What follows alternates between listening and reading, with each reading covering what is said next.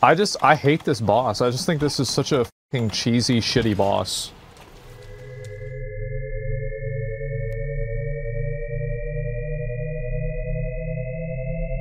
What the fuck?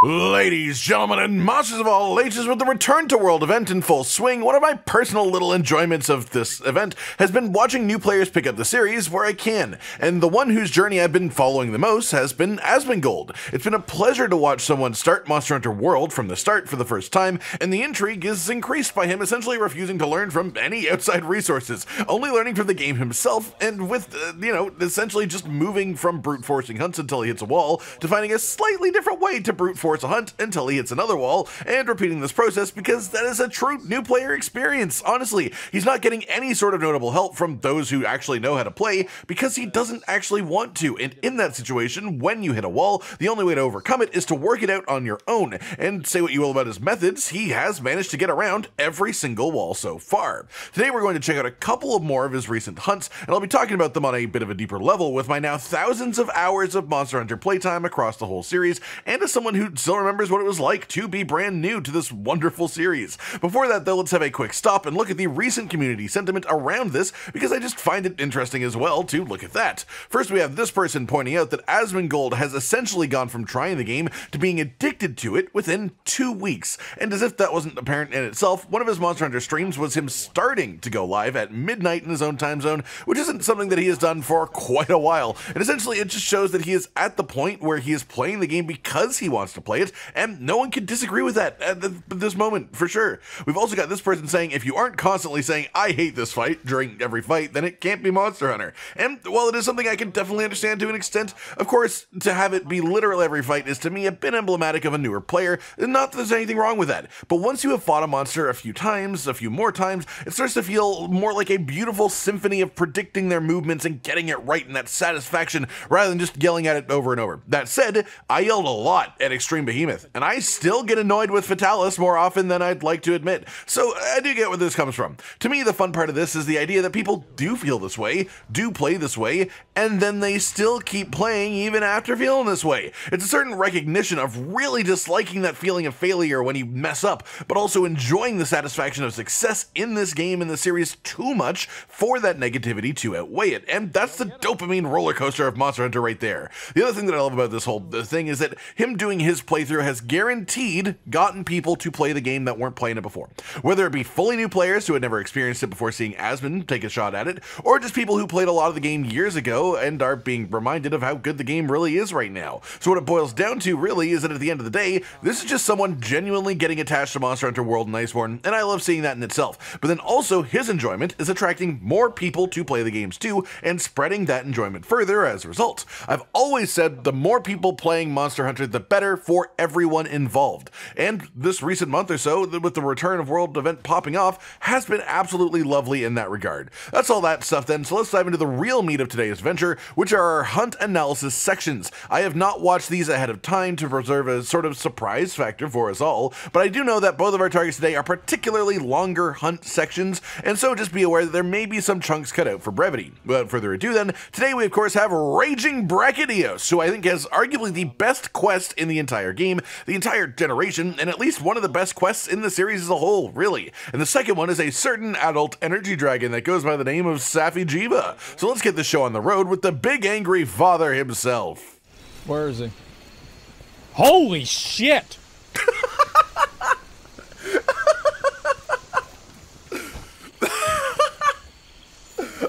I don't think it's possible to have a better first reaction to seeing Raging Brachydios. That was so good. It was so sudden. What? Oh. And I assume it was a reaction to one of the many things that I absolutely adore about Raging Brachydios, which is that he is freaking massive. And I love brute wyverns just like as a shape of monster in general. I think they're very, they just evoke this certain feeling of I'm actually fighting a dinosaur more than a lot of the monster shapes to me. Like flying wyverns are a little bit more like, oh, I'm fighting a fantasy monster. It's more like a dragon, you know? The raptors are, I mean, they get the right dinosaur feeling of them because they are raptors, of course. but there's no really hard raptor, so it doesn't evoke the terrifying nature of something like Jurassic Park. You see the T-Rex on screen. This, however, brute wyverns in general, honestly, do get that a little bit, but this one, specifically this Raging Brachydios being so freaking massive on top of that, and being that dangerous, it feels like you're fighting a dinosaur, more than that you're just fighting an animal, and I like that unique feeling personally. So this is when things are going to start getting fun, because Brachydios is obviously enraged, which means that his slime has a much lower priming timer. It's sort of already primed to explode, so that when he puts it down, it's a near instant follow-up. As you're seeing when he does the head slam, by the time he lifts his head out, things are exploding. There's also the different patches of slime on the floor, which are taking different timers, and it really just adds a whole lot of depth to the fight and makes you think about all these different colors, because basically the way that you learn how to fight Raging Brachydios properly and avoiding all of the different explosions is you have to get really good at recognizing what the colors mean and how to actually sort of balance them. Sort of the moments of when you want to stand near the hotter, redder, orangier colors to make them pop, rather than where you want to stand by the green ones to try and get a bit more time where you can whack something before it pops. Oh, I didn't get it? Oh, I got hit. Oh, he is getting beat. The hell? Oh! I believe that was an iframe. He could have stayed on the ground there. I don't think he's learned yet about staying on the ground iframes. We've talked about that before. Yeah, I can't quite tell if that one was iframes or positional, but it was a good mix of both. Got hit by the tail there, which did get his technical first life. He's got the Vigor Wasp cat set up because he didn't do any of the other cat gadget unlocking stuff. But Vigor Wasp is still extremely good, especially for a newer player. Honestly, Vigor Wasp is generally what I would recommend because it lets you actually fight the monster more, which lets you learn better. And of course, it gives you that safety net once you reach the Iceborne version of it, which gives you that free revive. Right there, what that was, for anyone who doesn't know, if you die with the upgraded Vigor Wasp, the cat will automatically save you once. It will bring you back to life, but it'll give you a little bit of health and a few iframes. But I'd say about 50% of the time, you still instantly die right after that, just because the position that you're in is still far from ideal. However, that saved him a card there, so pretty good. Ooh! He's gotten himself a Rocksteady mantle. That's, well, I mean, that's fantastic. I'm a bit concerned about the way it's going to work on this fight. This fight has a lot of multi-damage ticks, things like punches and then following explosions that happen very quickly afterwards, like that, and that, and that. And the problem with Rocksteady is in fights with multi-hit damage effects, it's basically more trouble than it's worth. Because if you take like 4 attacks because you didn't get flinched because you're using Rocksteady, then you'll die. If you die because you're using Rocksteady, then it's not worth by any means the amount of extra damage that it pumps out. Because there is a sort of natural system in the game that I guess a lot of people don't overly think about all that much early on until they get something like Rocksteady. That was a beautiful hit though, and that's why Rocksteady is still often worth it even with that little consideration. But there are fights you have to be so much careful. It's such a good hit. And that's because a lot of the attacks in Monster Hunter are designed in a way where if they hit you, you are then safe afterwards. The idea being, there's lots of combos in this game. There's lots of multi-hit attacks that have multiple different layers of hit frames in them, so that you have to be careful about how you dodge them. Even if you get the iframe timing right, you also need to get the positional of the roll right, so that you iframe the right direction to actually reduce the frames of contact. That's getting real technical with the whole thing. But the idea is there's lots of attacks in Monster Hunter that will attack multiple times, hit multiple times, and stuff like that, but you are saved from that just instantly murdering you most of the time by the existence of flinches. So as annoying as flinching can be, flinching saves your life constantly. Using Rocksteady removes flinches, can put you in some really dangerous situations in certain fights, but it just means you have to be more aware of it and more careful. It doesn't mean don't use Rocksteady in these fights, it just means think about the way you're using it a bit more. That's a base attack. Oh, wow. Ooh, dodged the punch, but the immediate follow-up explosion got him, and the jump! A first full kill. I wasn't able to pretend, like, or to know whenever he's going to attack. Yeah. Your camera work is definitely getting a lot better, but that is one of those skills that develops with practice in Monster Hunter, and it's an understandable reason to cart. It's honestly a way a lot of newer players do cart. It's just because you don't move the camera quite on top of the monster quite frequently enough, and then you just miss it doing a big attack.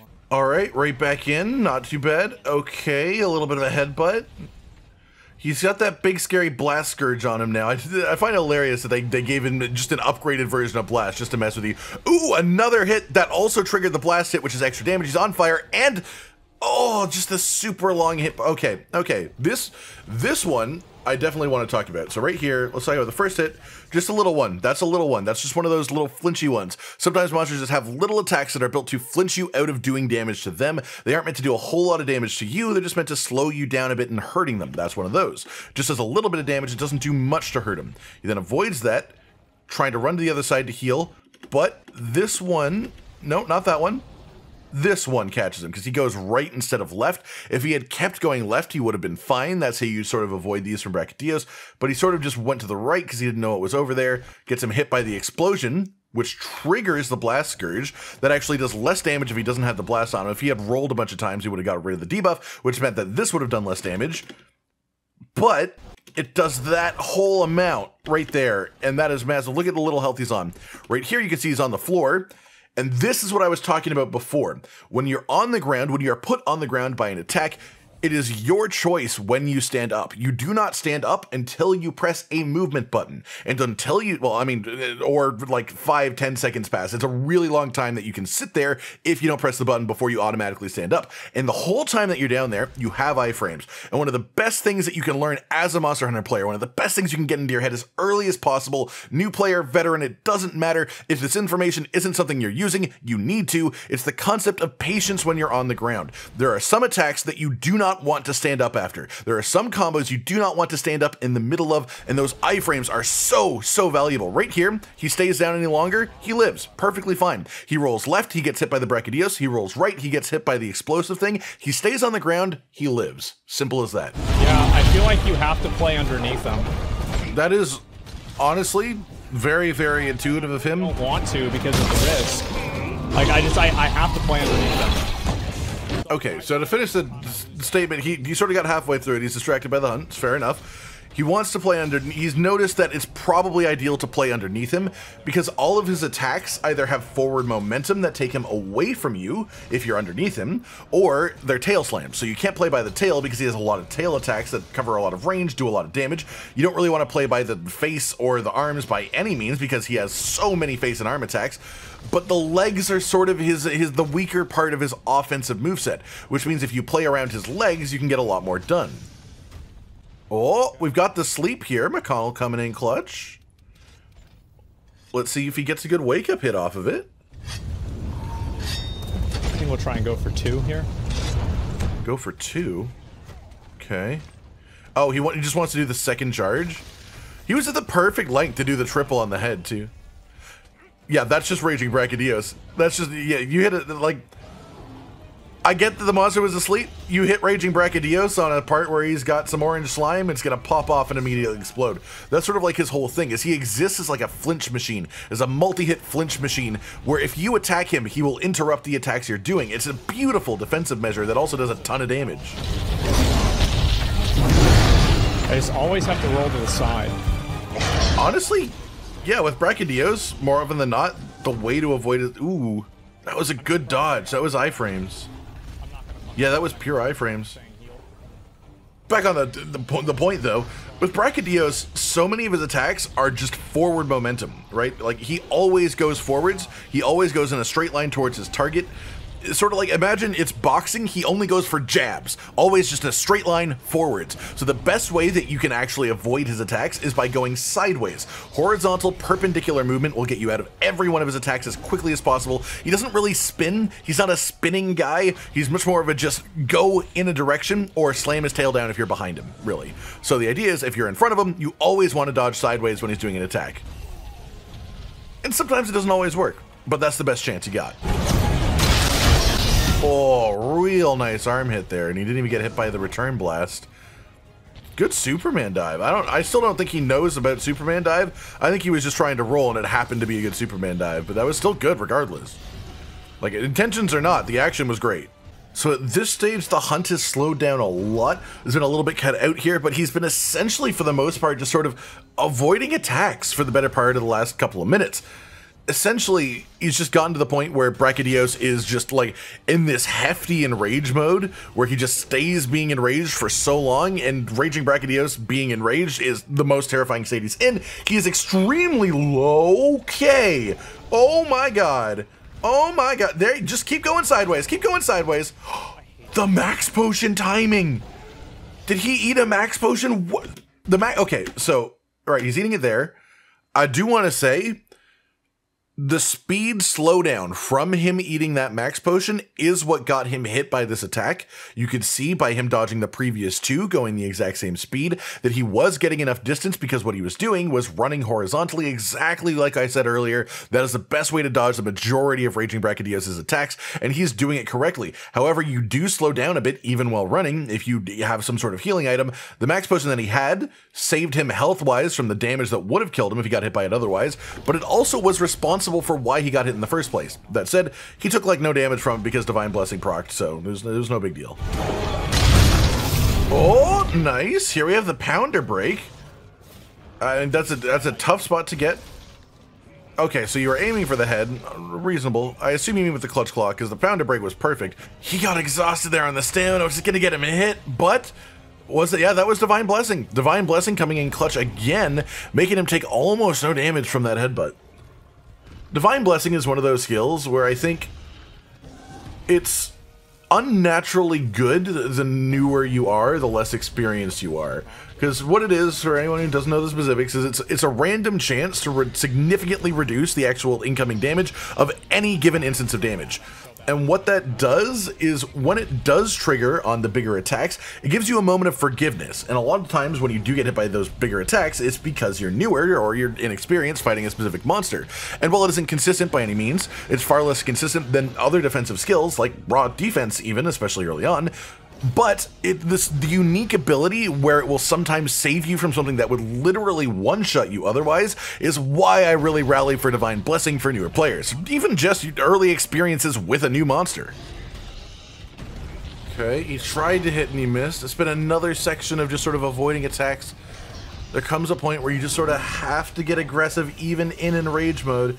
He's getting him to the point in health where like he won't give you any sort of breaks. You just gotta find your little openings. And obviously that's hard to say because he's on his last cart. Hit by the tail, not great. He's got the Blast Scourge debuff, also not great. But it's attacking his cat. Health booster over Mega Potion might have been a mistake here. No, okay, health booster's working out. He's healing up. Attacked the arm there, didn't quite get the head. Ooh, tight corner, avoids it. Avoids the second one. Oh no! He stopped to attack! Oh, he stopped to attack, but the Divine Blessing. But then he got hit by the follow-up. This could be it. No, the ledge! Oh, that was such a crazy fucking sequence.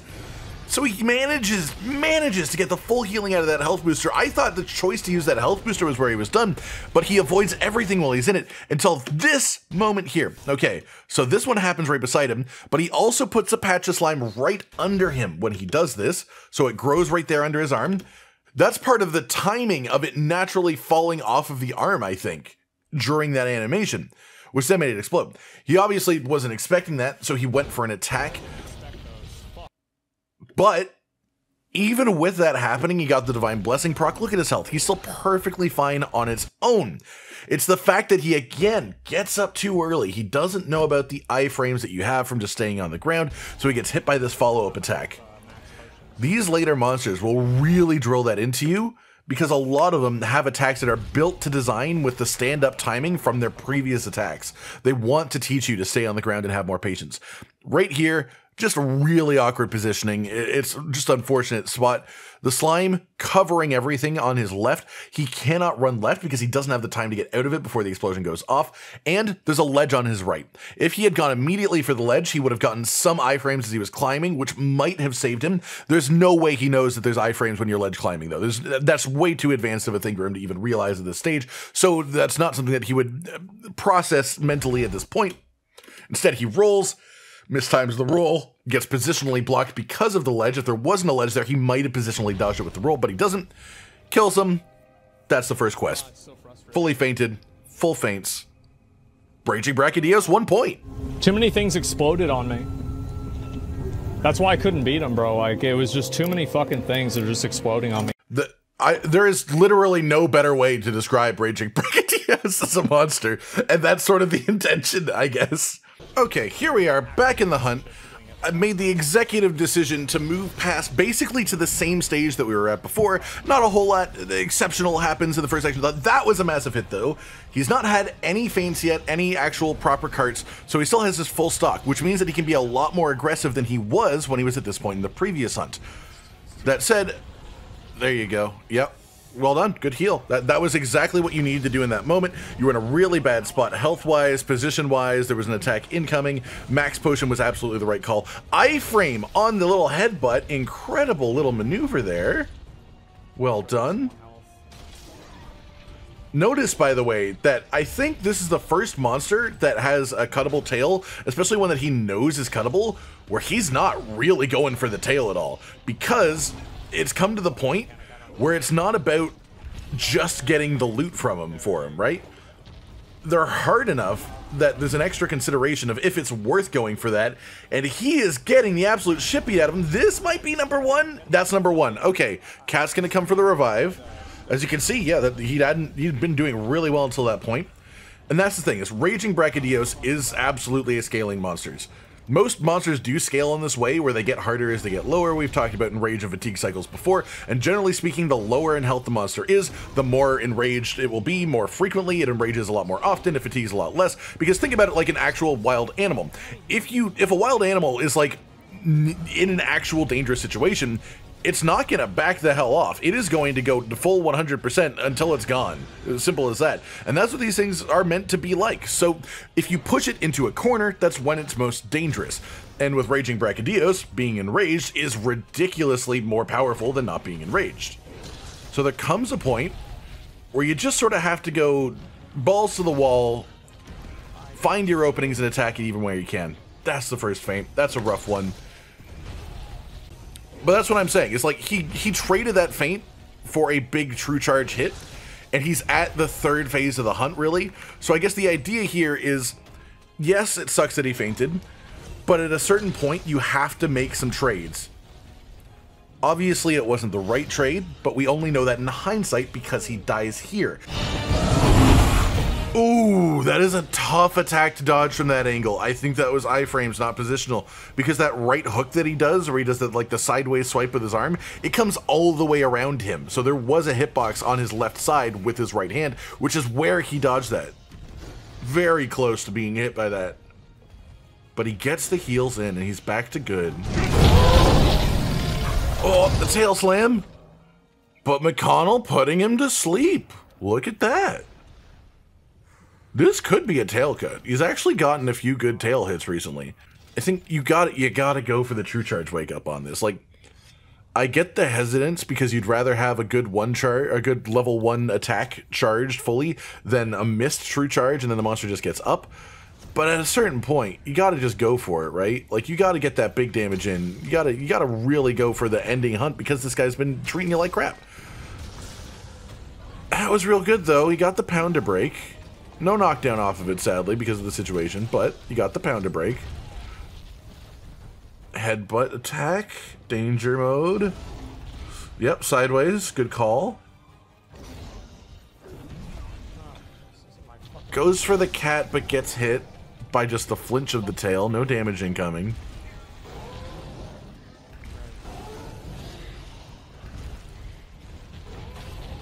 Ooh, that's a rough one to get up in the middle of. Again, staying on the ground is iframes. That's how they intend for you to deal with that attack. That's how the developers intend for you to deal with that attack, which is why I'm bringing it up and pointing it out. It's because we're getting to the more challenging monsters where that really is a factor. Like, you can always do that with the easier monsters, but the challenging monsters literally have the concept of you being able to lie on the floor with iframes into their balancing, into their moveset, into the timings. So that's something that you either don't learn and the fights just remain extremely challenging, or you do learn and they get notably easier. Ooh, some real tight dodging required there. That was a bit tough, but he made it through it without damage.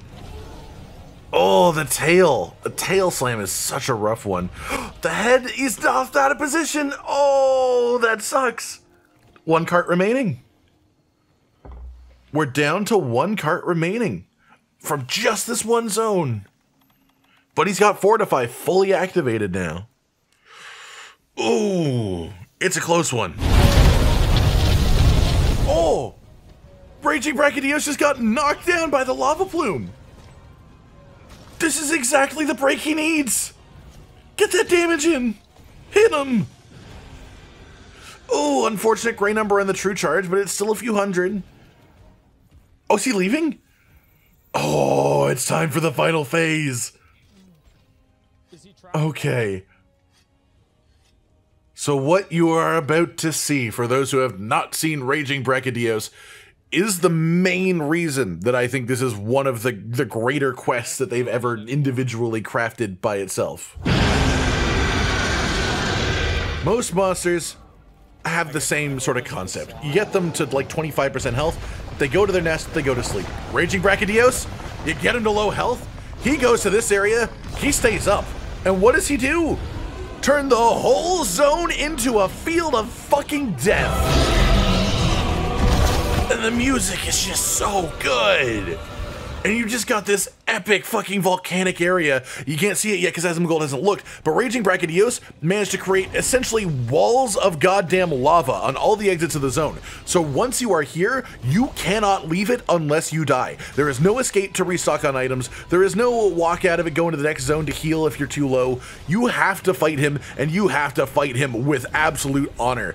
And the whole zone is just full of this slime. It's full of the slime that doesn't just sort of reactively explode anymore, but now just creates these patches of constant damage. So you're fighting him while trying to avoid these constant damage patches. He's constantly putting out further damage patches. Once in a while, he will make all of the patches on the floor explode, and it's just this ridiculous switch up for the last phase on something that's already a really challenging and cool fight. And again, the music just makes it even more epic.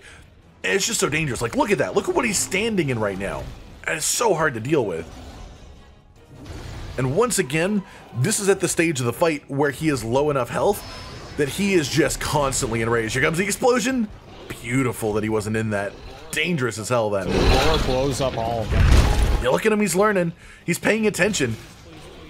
He's realized that this is like an actual like raid boss mechanic that deserves being analyzed and needs to be learned to be beat.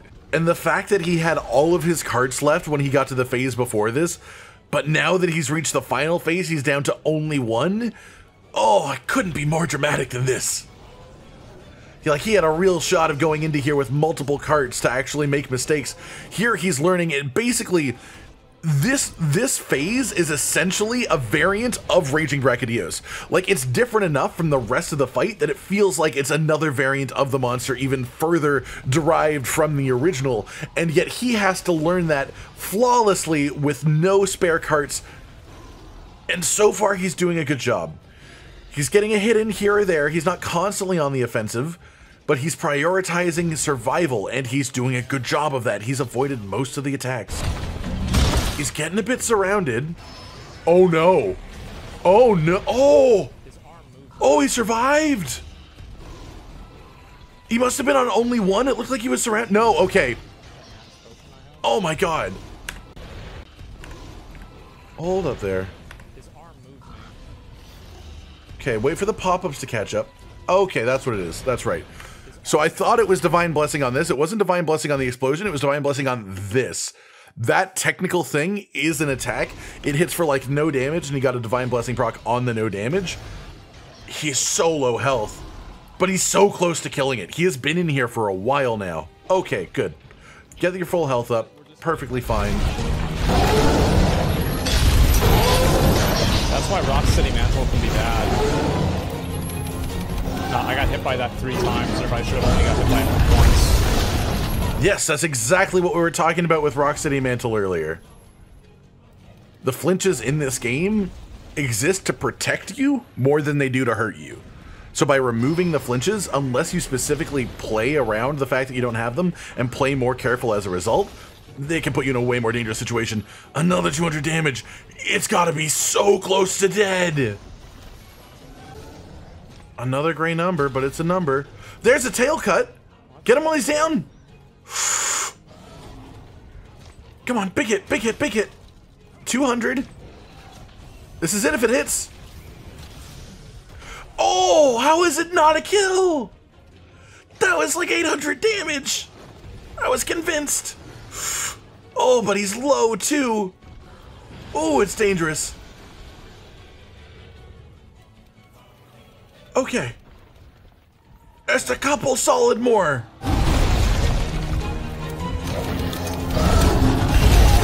Oh, bad timing. Health booster is a problem sometimes, but he's fine. He's got Blast Scourge, but he's half health.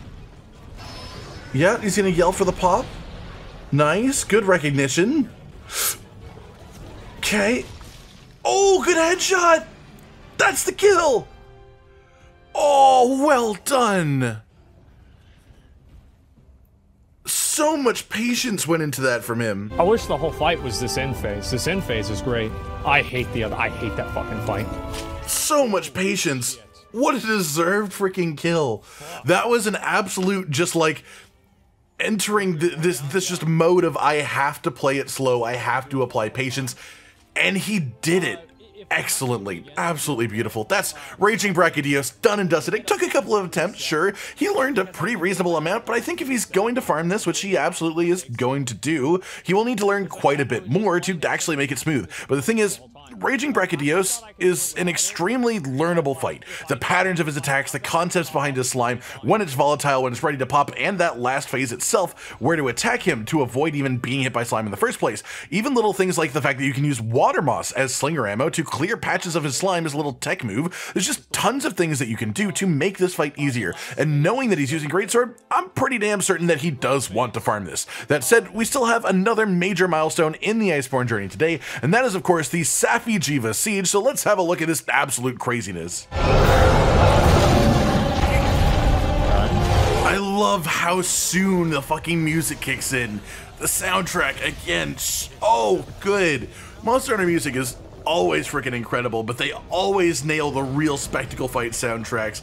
Like, especially when you get to the harder fights of the games, they always nail those ones even more than normal.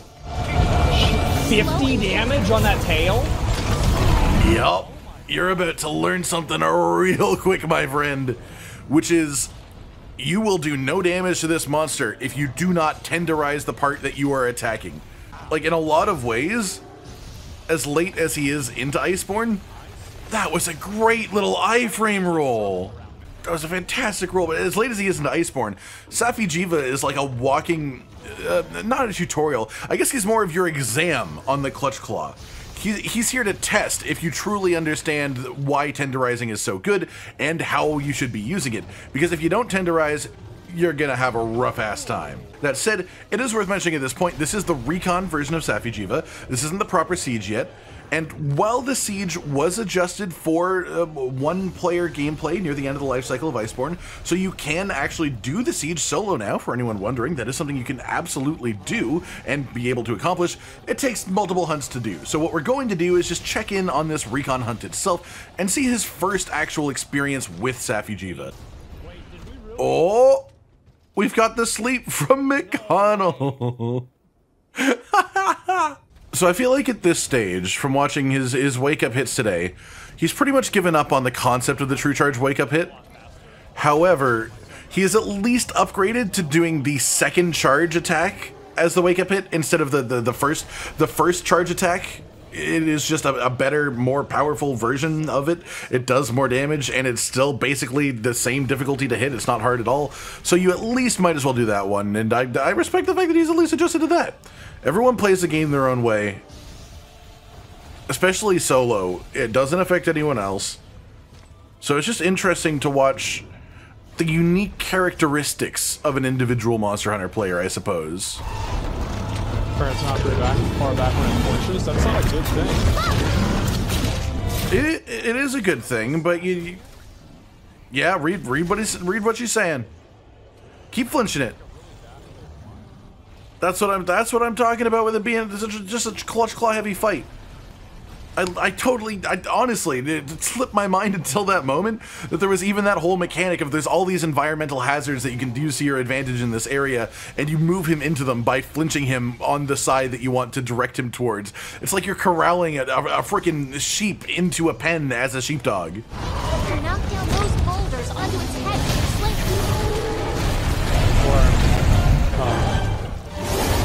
Hold on. The one time he actually listens to them telling him about it, he doesn't have ammo. Pick it up, it's right there. That's fine. Oh. It's okay. He's learning. Hit the thing. Do it. Yeah, there you go. He's learning to use environmental mechanics. What a big idiot.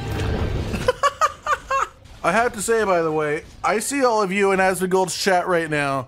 Just presenting the fucking lyrics to "He's a Gentle, Simple Sailor." I know you're out there.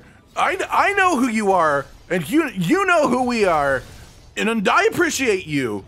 Everyone needs to know the proper lyrics to this song. Another sleep. God damn, his palico is effective. You might, I mean, you do want to do the head, but like it's not tenderized, and you just went for the first charge attack. Get the arm there, that would be a good... just slid out of it. Unfortunate. I don't know if I'm doing the right thing here. Like, I really don't know. You are for the most part.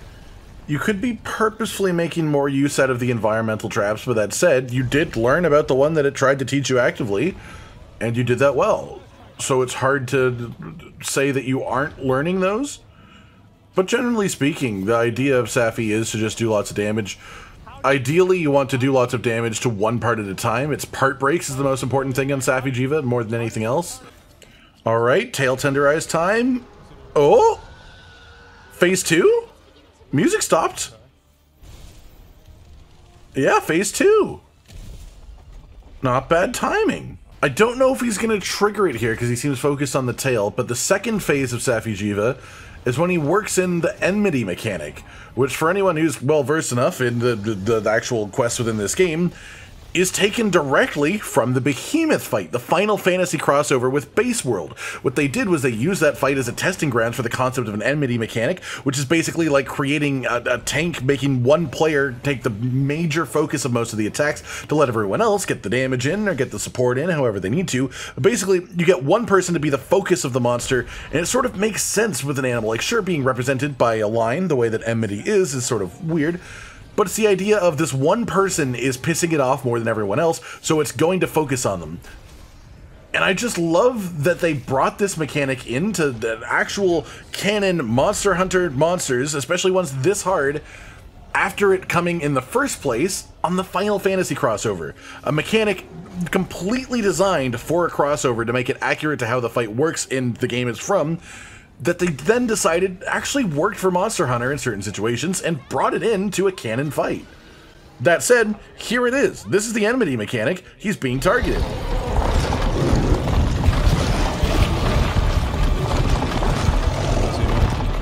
In my experience, having fought Safi'jiiva with a Great Sword a few times, Great Sword isn't my main, of course, is not even close, so I haven't fought Safi'jiiva with it a whole lot, but in my experience, having enmity with Great Sword is really rough, because he no longer leaves you openings to actually do charged attacks, and that's just not fun. And enmity is over, so he can start being a bit more aggressive again. But he actually did a pretty good job with that. He pretty much just stayed on the defensive for the entire enmity because he didn't know what the mechanic was. But he managed to stay alive perfectly fine, and that's the goal, really.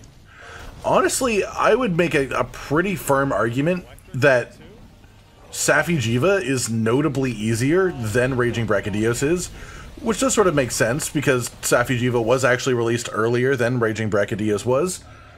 He's getting a bit low health here. It's a bit concerning, but he's got the Vigor Wasp spray. That's a good heal. He's no longer one-shot range. But I think aside from even the fact that Raging Brachydios was released later and therefore expected you to have better gear, Safi'jiiva is less designed to be a challenging fight than it is to be a really cool fight.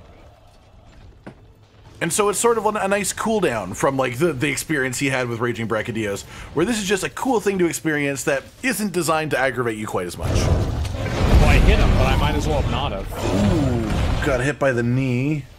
A follow-up explosion kill. It's alright. This is what the cat's for.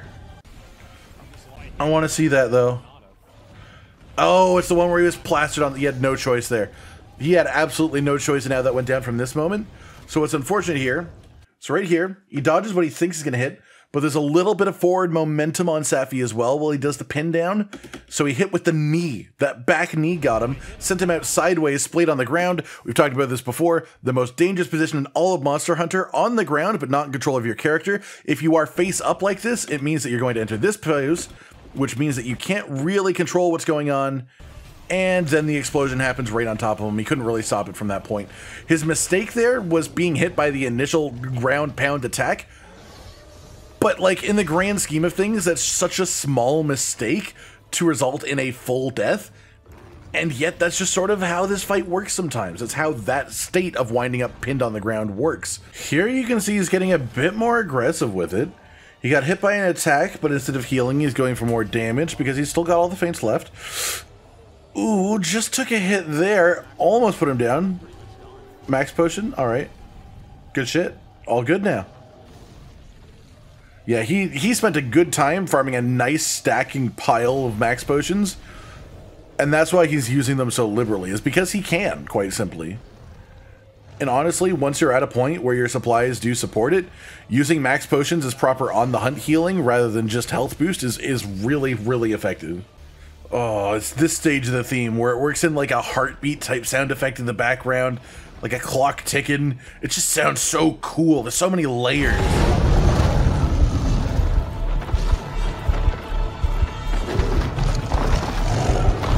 Like just the way that they work in that little like heartbeat rhythm in the background, not even as a main focus of the song, it's just there. And it just gets your own heart pumping along with the rhythm. It makes you feel the intensity of the fight all on its own. I think we unironically have to beat his dick off there. Like, that's the only place that I feel like I'm even slightly comfortable fighting him. I feel like there's a better choice. There's a better choice of words. There's just a better choice of words. When you're talking about a dick, you probably don't want to use the word beat off. But hey, if that's how you think you can pacify this monster, all power to you. If it saves the village, it saves the village. I won't question your methods. Ooh. Oh, I got hit by the tiered rings. Side beam. Good reaction. Run up to the face. I think he's gonna get hooked by it though. Yep, it does hook around. Now back to the other direction.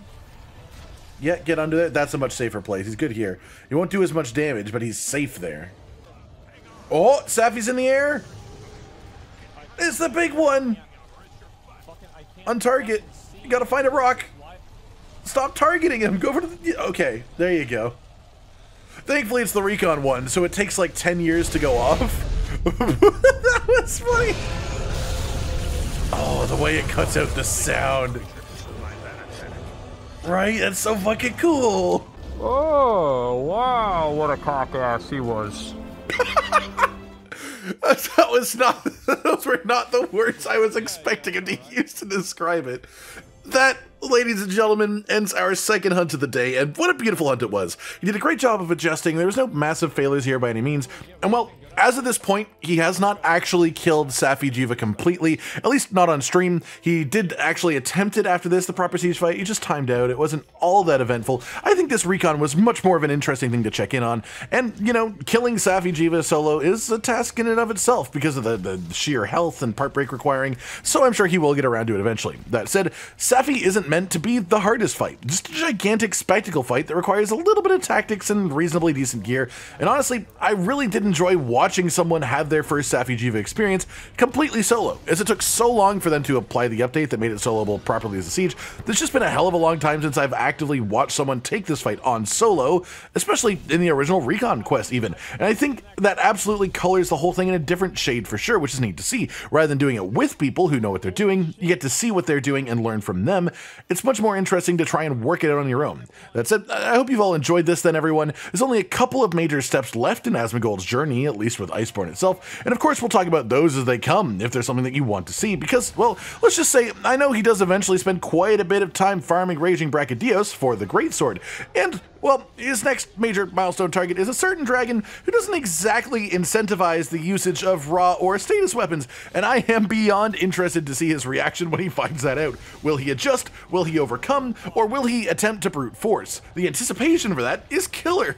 Like if you like the video, subscribe and hit the notification bell for more, and most importantly, ladies and gentlemen, until next time, stay sweet. Josh, Cotton, and Hollow with the videos, dropping the humor like a hammer on your tippy toes, bringing entertainment on a daily arrangement to take our insanity and turn it into entertainment. Yes, I said entertainment twice, to reiterate that it is nice to look into your faces on a mostly daily basis when you let us in your homes to make the whole world a stage. Goodbye.